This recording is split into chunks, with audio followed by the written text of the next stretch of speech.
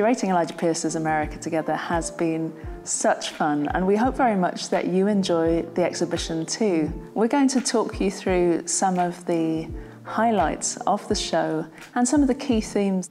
One of the first points that I think we have to make actually starts with the fact that prior to embarking on this research, and Nancy having come across the work of Mr. Pierce in Columbus, Ohio, neither of us were familiar with the artist. And this in itself is fascinating for both of us in terms of a way to start a project curatorially.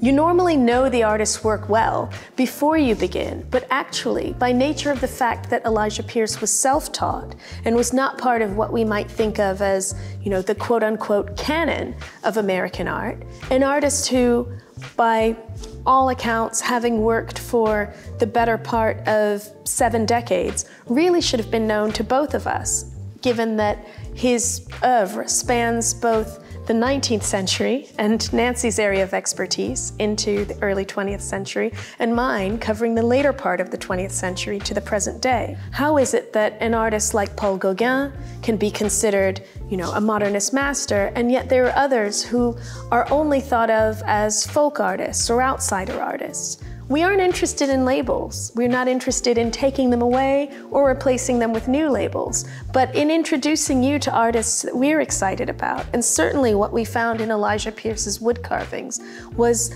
a wonderful insight into not only the whole of the 20th century of the United States, but also a very unique vision for how wood carving could create such a singular way of representing someone's own way of understanding the world around them. It's true that the exhibition Elijah Pierce's America has a real resonance at the Barnes Foundation because of our founder's passion for championing artists regardless of their background. He was a great believer in social equality. He was somebody who wrote for Harlem Renaissance journals. And in his factory in West Philadelphia, he hired women and he hired African-American men. When we look at Pierce's work, we see a real determination. And the exhibition starts out with him looking at his biography. Elijah Pierce was many things. Certainly, we call him an artist. But above all, I feel that he'd probably be most comfortable with the title of storyteller. And using his art and his carvings to tell stories.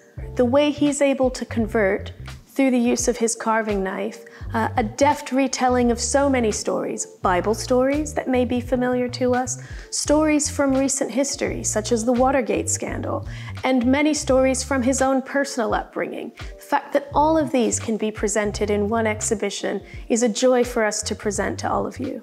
One of the most poignant, gripping, and frankly painful and frightening stories is taken from his own autobiography, and that is the carving called Elijah Escapes the Mob. It's a very important loan from the Columbus Museum of Art, who have been very generous in lending to this exhibition.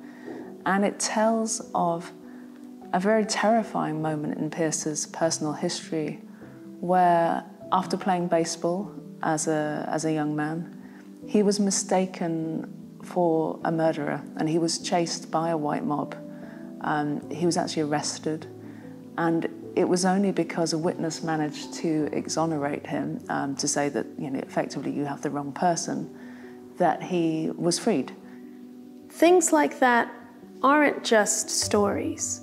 They're lived experience. And what we want to do with this exhibition is to bring people closer to all aspects of American history, both those that we hope would be firmly in the past, and then those that are all too relevant today. I think that he made some very bold choices in some of the juxtapositions he makes in relation to, say, depicting the White House and then having tanks on the White House lawn, or a massacre taking place, or a mugging. The fact that all of these things are roiling is certainly something that I think people will feel is very topical now, but then I hasten to add that it does take years of planning for exhibitions to come together. So while this exhibition might feel exactly right for right now, it has been something that we've been working on for a while.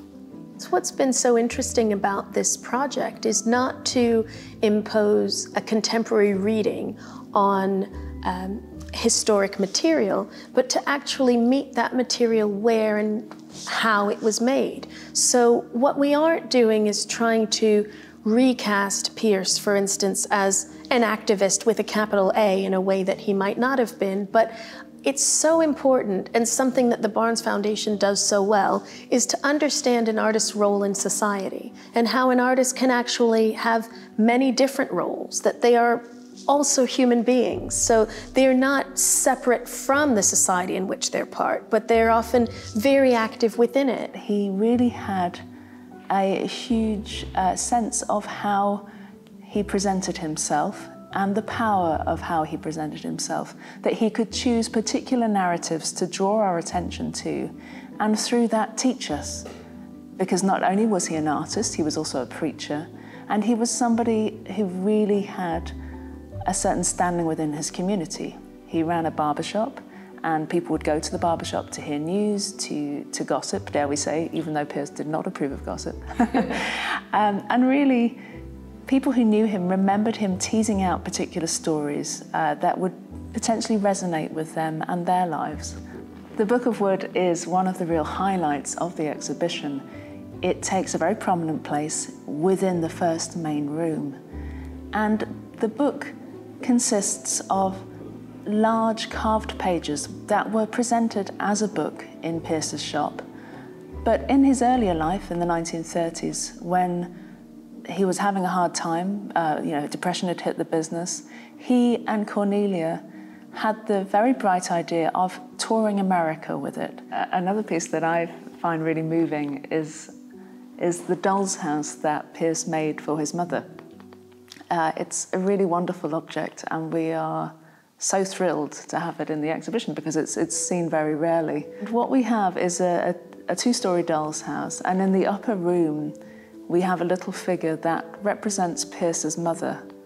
It may even have been that he made the doll's house posthumously, but at a moment where he was building his business, building his reputation within the middle-class community, perhaps we get a sense of him aspiring to be able to provide a kind of luxury for his family that perhaps wasn't the reality at that moment.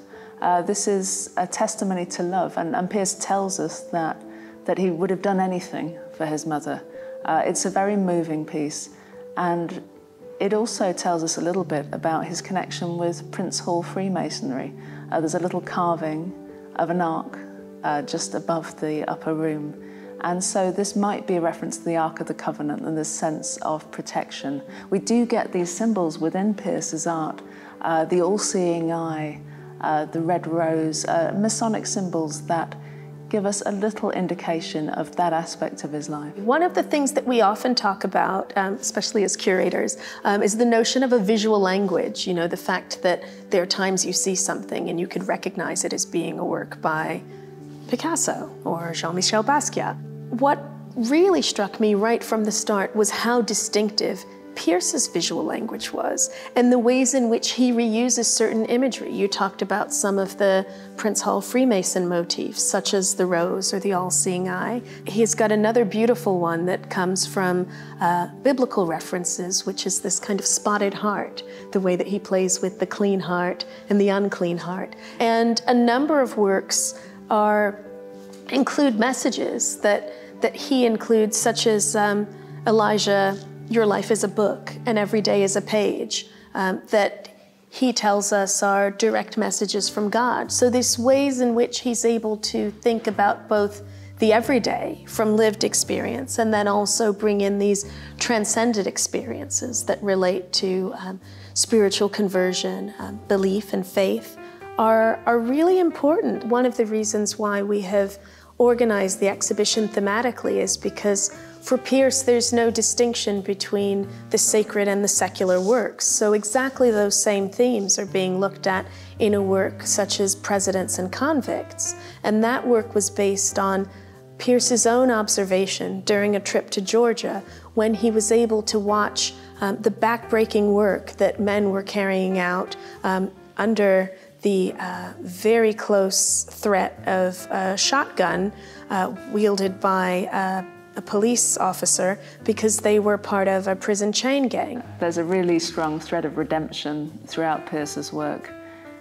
Visually, one of the most dynamic pieces he creates is called The Conversion of Saul. It shows Saul on the road to Damascus, but this time in contemporary dress. Pearce's Saul wears a suit and a bolt of light from heaven strikes him. Really, you get this sense of Pearce recasting biblical stories to make them relevant to the here and now. One of the most touching pieces in the exhibition is one of the most modest. Perhaps if you're walking through the show quickly, you might not even recognize it. But it is a very small elephant that you could really hold in your hand. And it was made in 1923 as a gift for Pearce's second wife, Cornelia Pearce. And Pearce said that he had given this to his wife with a little bow on it, and she'd loved it and she'd put it on the mantelpiece. And essentially, he said, if you like that ugly thing so much, I will carve you a zoo. And so one of the little nods that we've made to this in the exhibition is, if you like, an animal menagerie. We have all sorts of wonderful carved creatures that Pearce made. And often he would give these pieces as gifts. Sometimes he would sell them. A lot of the works within the barbershop were for sale. And his figures, did get greater as his success grew. After he showed in New York in the 1970s, some of his works were making sums that were in the thousands. So he did have a sense of the economic value of his pieces, but he also knew that there was a sentimental value to them. The last room of the exhibition is called Death, a New Beginning. It's a wonderful way of us showing how, for Pearce, the end of earthly life was not the end. There is a sense of an afterlife and also a warning of an afterlife. Pearce approaches death sometimes with a sense of humour. In one image we have people trying to outrace Father Time. There is very much a sense that death isn't necessarily something to be afraid of, and so that as a way of ending the exhibition, it felt like doing so in a way that would hopefully allow people to leave not with a sense of morbid finality, but going back out into the wider world once you've finished seeing the exhibition with a newfound appreciation for a whole range of images and the world around us, the histories that we've inherited and the ways that we can move forward in the world with open-heartedness and with kindness and mostly with a spirit of optimism.